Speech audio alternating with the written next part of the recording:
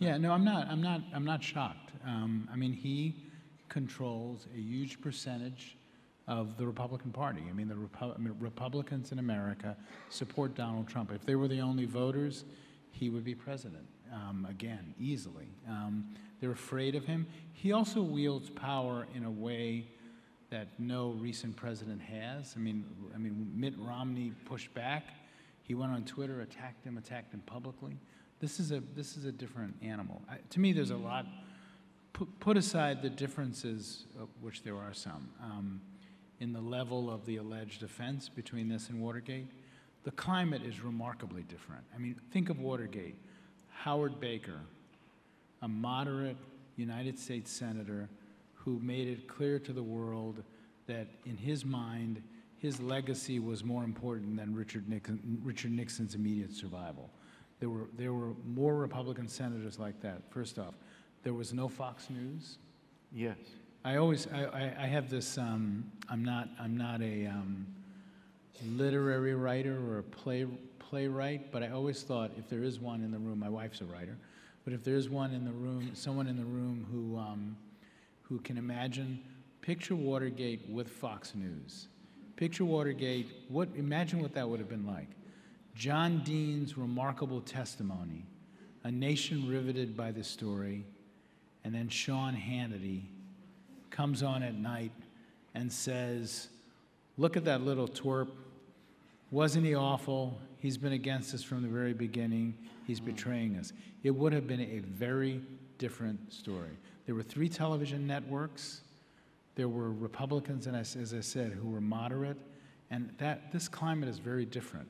But here's what we don't know. I think we didn't know what Trump and what the president and Rudy Giuliani had done in the Ukraine to this extent a few months ago. I don't know what we're going to know in 2 months. I don't know what the level where the level of allegations will go. I don't know the answer to that, and that's a big unknown. And I don't know whether it arrives. The Iowa caucuses are in February. I don't know whether it arrives before the Iowa caucuses. Half the candidates are United States senators who would have to fly back to vote. The period between now and the middle of next year will be one of the most, stay tuned, will be one of the most dramatic periods in American politics. An impeachment hearing, an election, half the candidates getting to vote. It's going to be stunning. Very interesting and, again, dispiriting, I think, has been, I was talking to my wife who was watching a bit, it's extraordinary that there was a kind of scuttlebutt around, I don't know where really, on the web, that, and I think it was true, some of you here may have noticed this, that there was a British complaint that, oh dear, these hearings are so dull. They quote, I picked up on Twitter, lack pizzazz. And that is, of course, you know, the pizzazz shortage is, you're right, I laugh too, but actually there is a serious issue, and the issue in my understanding is this, is that Donald Trump did actually, whether it was Donald Trump or Steve Bannon, but I think it came naturally to Donald Trump as a TV reality show presenter, that he realized at the time the rallies were going on, and sober minds, including me, insofar as my mind is ever sober, said, well, these are ephemeral things. My son-in-law worked on the Hillary Clinton campaign, and he certainly said, rallies, schmallies, basically what counts is our algorithmic calculations about who we've got and who we haven't. And big decisions about where you put your advertising budget actually depended on what those algorithms told you. And they told you Wisconsin's going to be fine, Michigan's going to be fine. And what Donald Trump discovered was the glee of hatred, was this extraordinary way in which he could sort of transpose really, the sort of the visceral aggression, the adrenaline rush of taking on enemies, the hit of brutal rudeness, which is his bread and butter on The Apprentice, and actually turn it into political capital.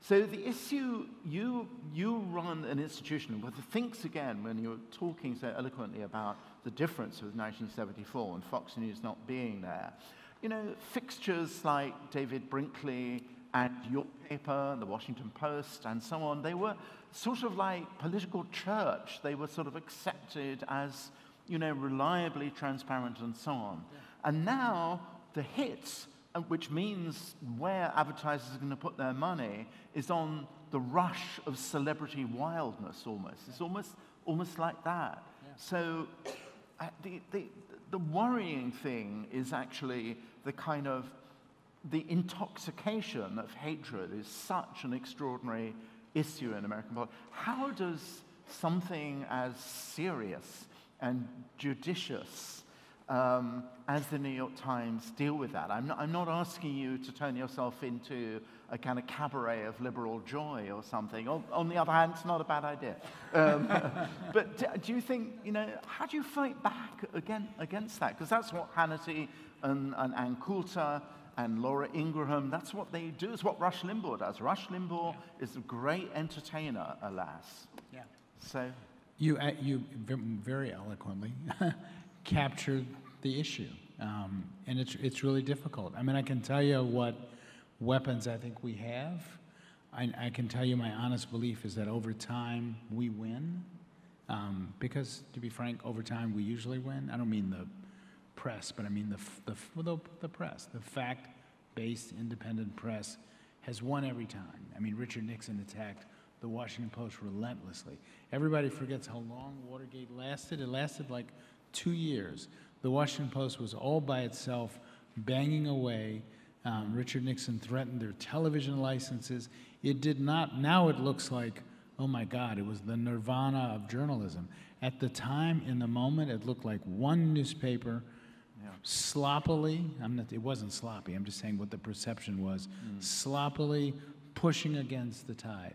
It took the long time for the New York Times and other news organizations to jump in to the fray. So my own view is that I think we win, if that's the right way to put it, by continuing to be independent, continuing to dig, continuing to report, going out in the country and talking to people who don't just live in New York or Los Angeles or San Francisco. Talking to, what we failed to do in 2016, by the way, is not doing enough of that.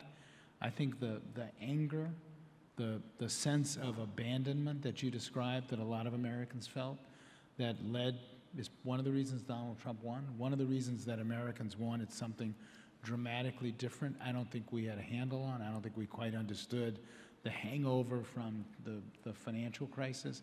I don't think we quite had our heads around the effects of real income inequality, in the sense that a lot of people felt that the rich got fixed after the economic crisis and they didn't. I don't think we had a handle on how much people were upset by the arrival of technology, the death of the industries they worked in.